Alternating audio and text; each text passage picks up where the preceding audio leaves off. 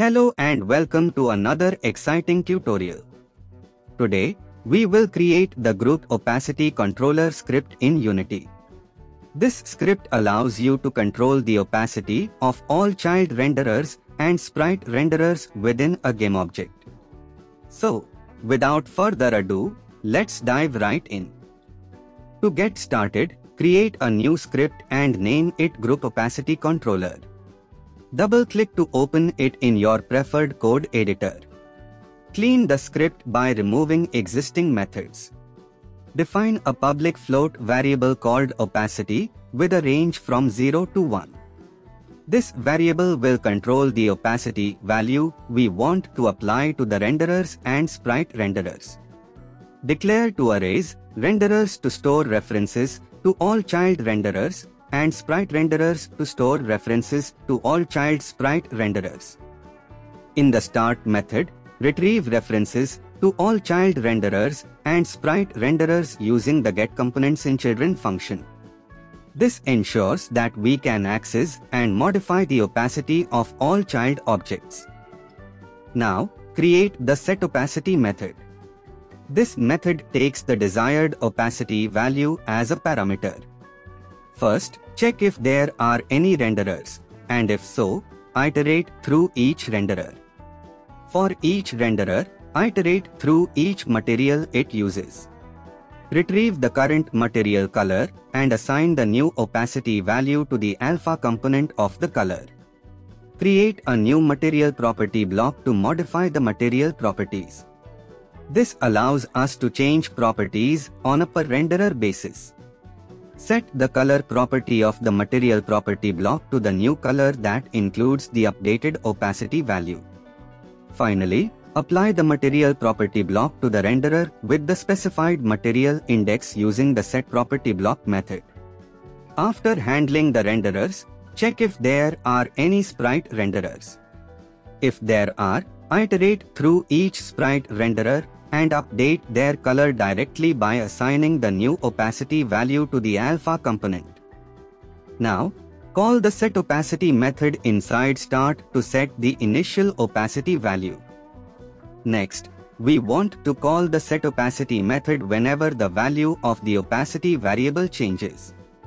For this, we need to use the update method to continuously check for changes in the opacity value. To do this, define a private float variable called previous opacity to store the previous opacity value.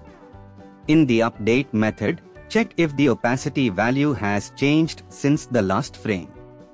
If it has, call the setOpacity method to update the opacity.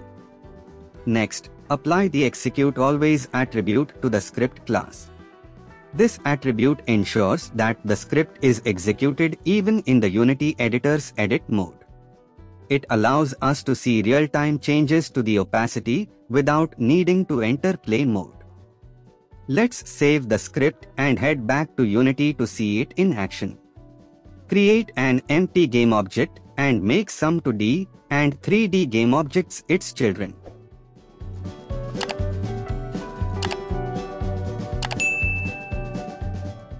Please note that we cannot change the opacity of default materials as they are not editable and by default, they do not support transparency.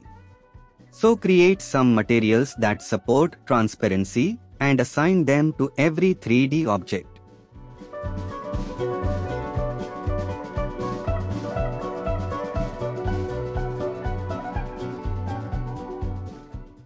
Now, attach the Group Opacity Controller script to the parent game object.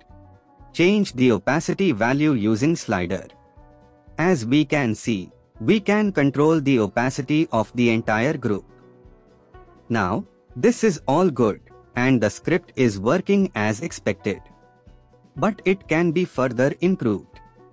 Here, we are using the update method to check for changes in the opacity value.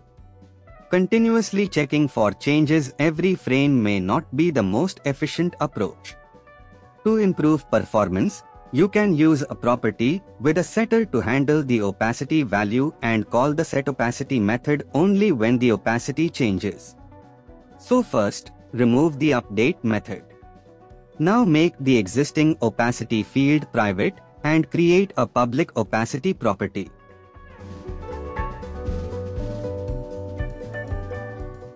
In the getter, simply return the value of the private opacity field. In the setter, assign the value to the private opacity field. To be safe, clamp the value between 0 and 1 before assigning it. Next, call the setOpacity method and pass the private opacity field as a parameter. Now, whenever a value is assigned to the opacity property, the setOpacity method will be called. Now, there is one issue. Properties cannot be exposed to the inspector. So, we can only expose the private opacity field by using the serialize field attribute. Now, the private opacity is exposed in the inspector, but we still have one issue. As you can see, changing the private opacity field using the slider does nothing. The reason is that in the inspector, we are changing the private opacity field value, and it will have no effect on the opacity property whose setter is calling the setOpacity method. There is a solution. We have to use the onValidate method. OnValidate is an editor-only function that Unity calls when the script is loaded or a value changes in the inspector. Now, inside onValidate, call the setOpacity method with the private opacity field as a parameter. So, whenever we move the slider to change the private opacity field, onValidate will be called, and hence, the setOpacity method will change the opacity. Now, save the script and head back to Unity to test the script. Change the slider value to control the opacity of all the grouped 2D and 3D objects. We can also change the opacity by accessing the opacity property from a script or from a UI element.